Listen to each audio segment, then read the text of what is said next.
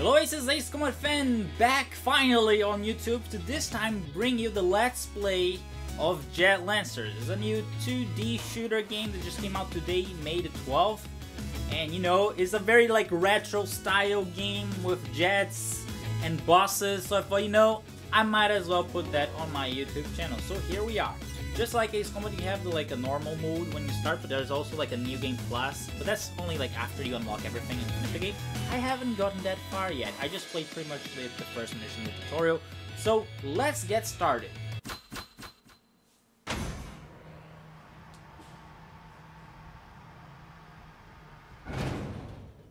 I like the silhouette. It's very sexy playing. Now let's get our engine started. We can head out.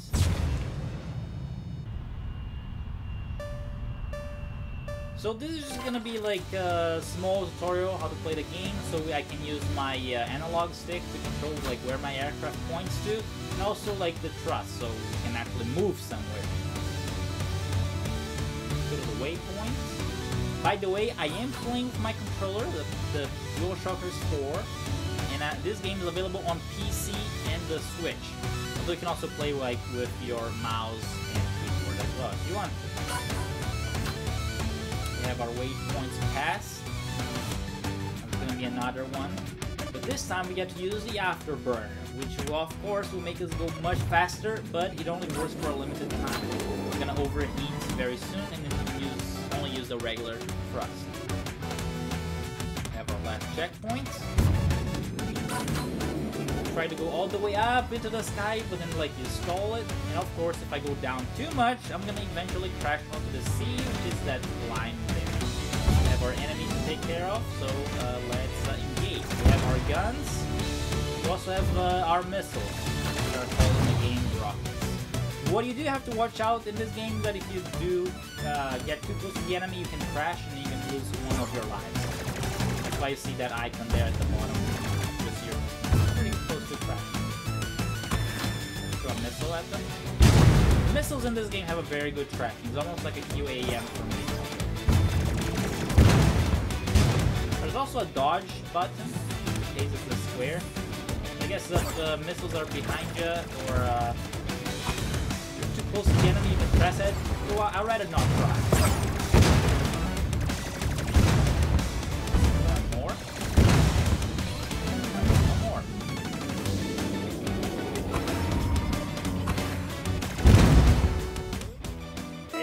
That's like the little prologue victory. We got a little bit our ranking with the points breakdown. So you see I didn't get any counter combo. And S+. Oh, that was good. It was like a clean one. All lives maintained. And we got the little ace. You can also expand and you see like the score breakdown. Obviously it's like the shorter the time you have, the better. The more accuracy, the better. And all that kind of stuff.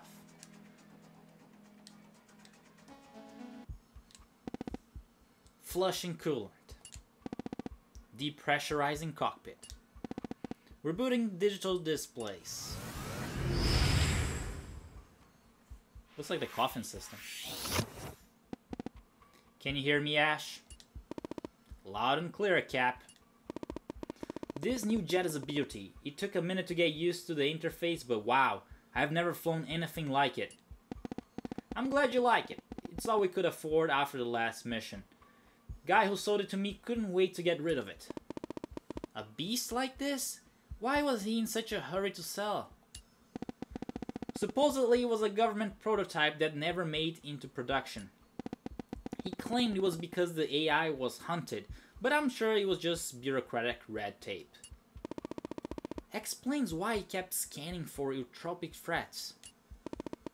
Hey, why does the instrument panel say limiter on? Are you trying to hold me back? I don't do limits.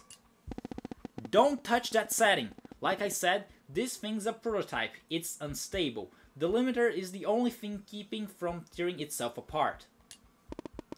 So turning it off probably would kill me? Yes. Got it. Lead with that next time. So what's on the menu today? Nothing too fancy. The First Space Bureau are having a planned military satellite deorbit operation soon. The crash site will be swarmed with all kinds of scavengers and sky pirates looking for debris before it's buried under the sea. They want me to scare some rats of a pile of space garbage? What's next? A pizza delivery contract? Have you forgotten about your last week's contract with the HMS Vanguard? You mean when I single-handedly saved it from the Sky Pirate raiding party? I'm referring to the part where a couple of your low-altitude maneuvers sent your plane and 2 Sky Pirate jets careering into the deck. We, and by we I mean you, are still on the hook for 350 million credits, and the government isn't a very generous creditor. So why are we taking these nickel and dime jobs then? A couple of real contracts would pay off that in no time. As much as I'd love to put you in mortal danger right now and let our insurance policy cover things, our carrier doesn't have a hoverdrive. Without a hoverdrive, we're stuck taking whatever jobs we are offered in this sheltered sea. I'm sick of being trapped in this stupid kiddie pool. But fine, whatever. A job's a job, I guess. That's the spirit. Now get back to the bridge. We have some navigation to do before we get to the crash site. Roger that. This job may be a little garbage, but at least it's a good excuse to see what this new bird is capable of. And that is like the little end of like the introduction here, the prologue. We now have to control our carrier. There you go, the carrier simulator. We got to the city, we can crash on down. And as you can see, as I say, the kiddie pool is because like the shelter sea is like it's like a lake. So, like you can't go to the real world. That looks like a lighthouse or some crash stuff. So that's what I'm gonna leave up to you guys. This was the prologue. The first mission is here. Just come and I'll see you in the next video. I hope you guys have enjoyed this new game, this new style. Let me know what you think in the comments, and I'll hope to see you next time. Thank you for watching. See you there.